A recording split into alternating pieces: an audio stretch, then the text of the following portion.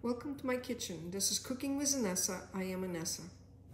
Package of Phyllo Dough. Now I'm going to show you how to make one of my favorite filling for a Phyllo Dough. We're going to start with the 1 container of ricotta, parmesan cheese, mix it,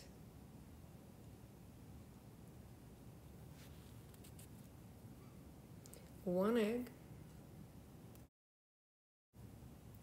mix it well, then add on pepper, salt to taste,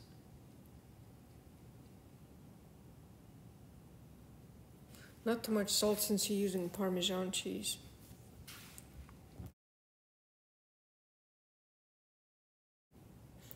Now you can use some nutmeg if you like. If you don't, just omit. But I'm gonna grind some nutmeg. Gives a really distinct flavor.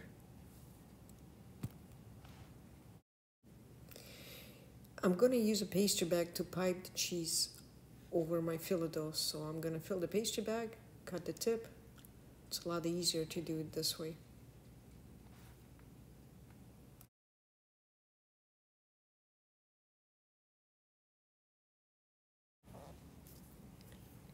Now I'm going to take a baking sheet, line it up with parchment paper, and take about 8 pieces of Phyllo Dough. Pipe the cheese mixture over Phyllo Dough.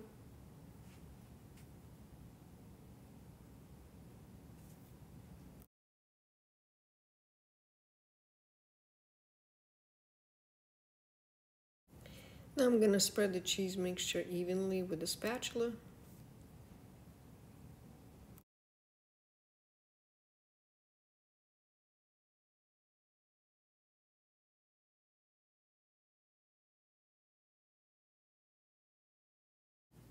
Now I'm going to cover it with 8 pieces of Phyllo Dough.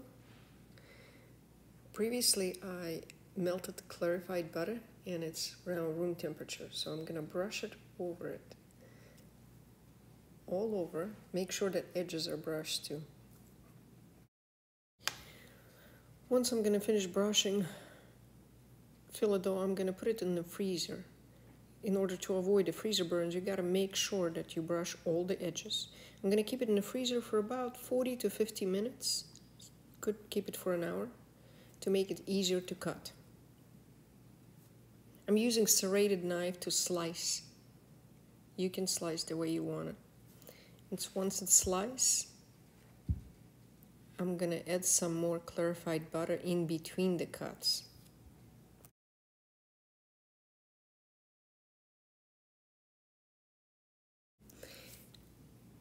Once the butter brushed all the way around it, you can keep it in the freezer for up to 2 months. Make sure it's in a freezer bag with the parchment paper, and you can take it out slices or you can take out the whole tray if you wanted to. I usually bake it in the little pieces so I can serve it as an appetizer. Now at this point you can put sesame seeds over and bake it at 360 till golden brown.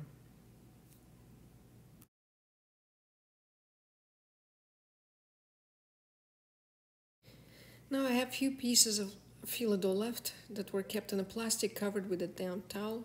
I'm gonna make a little appetizers. I'm gonna take one sheet, unfold it.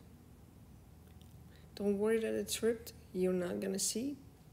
And brush it lightly with previously melted clarified butter that's warm, room temperature.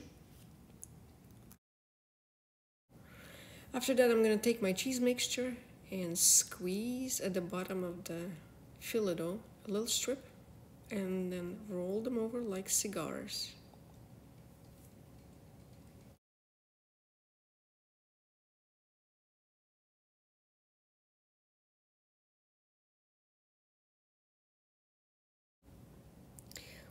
Once I finish rolling, I'm going to brush it lightly with butter and then continue with the rest of this Phyllo Dough.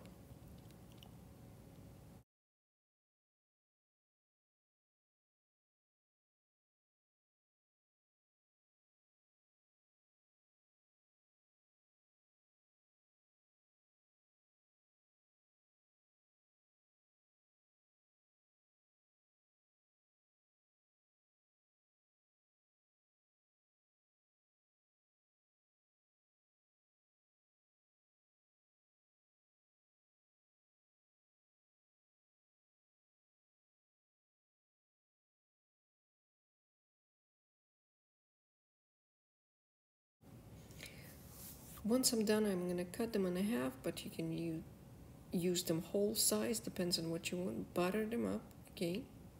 Make sure all the ends are buttered because I'm going to keep it in the freezer. You can store it for about 2 months in the freezer in a plastic bag with parchment paper, or you can bake it right away at 360 till golden brown.